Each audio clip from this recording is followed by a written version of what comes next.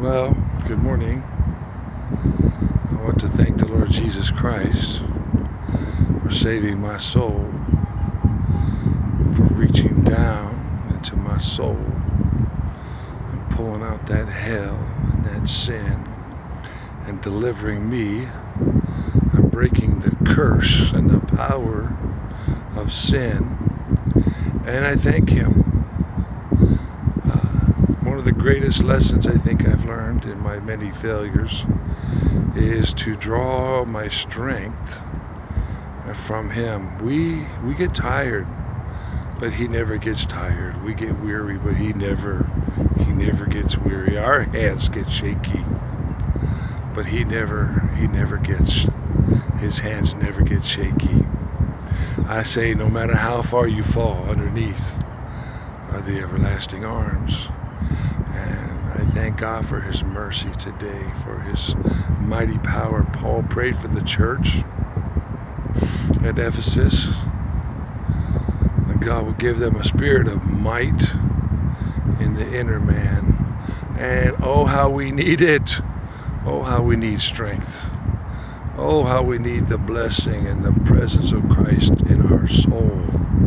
I thank God today. I want to address the lust of the flesh, the lust of the eyes, and this bondage and this curse and this addiction in the soul of a man, praying that God will break those chains and set His people free. To me, it's disrespectful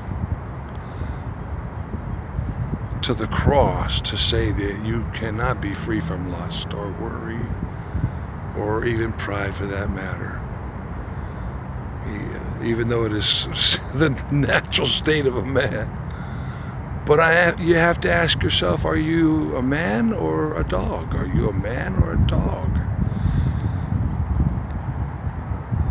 And of course we know the scripture says that no dogs will inherit heaven, will be in heaven. You think He's talking about four-legged dogs or men that are base and cruel, that always want to bite and snarl and snap? No, my friend, He's talking about men. The men of that sort will not be welcome in heaven.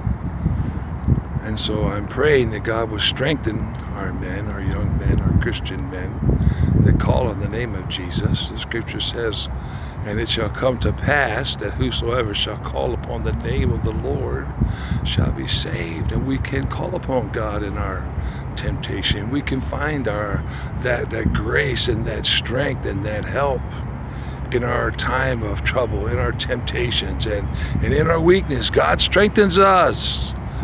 And I thank Him for that. We don't have to be bowed down under a weight of guilt and sin and shame. Christians, when we love God, we draw near to God. Our passions are renewed. Our passions are redeemed. Our passions are washed and cleansed by the blood of Christ, our Savior. And Scripture goes on to say in Exodus 20, thou shalt not covet. Thou shalt not covet. It's a moral law of God. The moral law of God was not done away in the cross. The shedding of the blood of bulls and goats was done away. We have the eternal blood of Christ and the sprinkling of the blood of Christ to this day. And Peter mentions it, the sprinkling of the blood of Christ. Oh, hallelujah, that we have an altar in heaven, Hebrews says. And I thank God for that. An offering for our sin and for our weaknesses, for our blindness. Oh, how God would open our eyes and renew our heart. A new heart will I give you, says the Lord. A new spirit will I put within you. When Jesus said, blessed are the pure in heart, for they shall see God. Did He mean the dead or the living? The man that walks in covenant, rejoicing in Christ, our Savior. With temperance, with due diligence. How can a young man cleanse his way? By giving heed thereto according to God's word. And God strengthens us. Jesus is the bread of heaven, and he strengthens our spirit. He helps us to walk upright before him. Hallelujah. I live in a city that's known for its lust and its perversion. But God delivers a man. God helps a man. Scripture says that the man that humbles himself under the mighty hand of God, that God will lift him up. God will lift you up out of that madness, that confusion, that struggling, and that striving. I thank God for victory over sin. In the old, in that old Pentecostal way, pray through till you get the victory, and you stand in faith, rejoicing in Christ, our Savior. Jesus Christ breaks every curse. He breaks the curse of sexual addiction. He breaks the curse of pornography. He breaks the curse of that unclean spirit, the spirit of whoredom. He breaks that thing, and he sets a man free. And I thank God today for that. And Scripture goes on to say, love the Lord your God with all your heart, with all your strength, with all your mind, with everything that is within you. And love your neighbor as yourself. Love your neighbor. Love your neighbor as yourself. You dishonoring the dignity of a woman.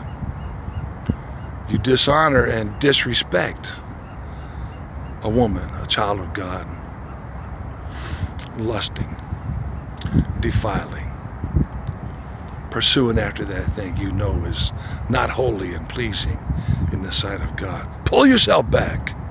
Pull yourself back. Ask God for grace. Ask God for the ability to walk uprightly. Ask God for the strength and rebuke that old devil. Get him off of you. The Bible says when Jesus was tempted, he said, get behind me, Satan, for it is written, thou shalt worship the Lord thy God, and him only shalt thou serve. Oh, thank God for our Christ, for our Savior. Oh, I thank God that he lives in the heart of the believer. He lives in the heart of the one that's born again. Paul looked at the cross and he said, it's no longer I that liveth, but Christ that liveth in me. I died with him. And that was my beatdown. That was my death. That was my curse. And Jesus Christ has redeemed us from the curse of the law, being made a curse for us. As it is written, cursed is every one that hangs on a tree. Christ Jesus, our Savior, our Lord, is our deliverer, our Redeemer. He redeems us. He reaches down into that heart and he pulls out that unclean thing. Jesus said, whatever my Father has not planted shall be plucked up. That is a verse for every child of God, for every man, for every woman, every boy, every girl. Oh, Lord Jesus, reach down into my heart and to my soul and pull out that root of bitterness. Pull out, God, that root of doubt and unbelief. And I believe he'll do it for you. I believe he'll do it for you. Oh, if you stand upon the good word of God. Oh, the great joy, the great peace. Oh, glory to God. There's no greater peace, my friend, than walking upright before God, walking in right relationship with the living God by faith and trust in Jesus Christ. There's no greater joy unspeakable and full of glory. There's no greater joy, my friend, than knowing your sins are washed away, that your name is written in the Lamb's book of life, that heaven is your home. Oh, glory. I'm not long for this world, like Dr. King said. I'm not long for this world. I just want to do God's will. So I just thank God today for the power of the Holy Spirit, the authority of God's word, a spirit of faith to lay hold of God's promise. Cleanse us, O God. Wash us, O God. Oh Lord, reach down and make that heart new and clean by faith and trust in Jesus Christ. God bless you today. Have fun, stay safe, and give God the glory in everything.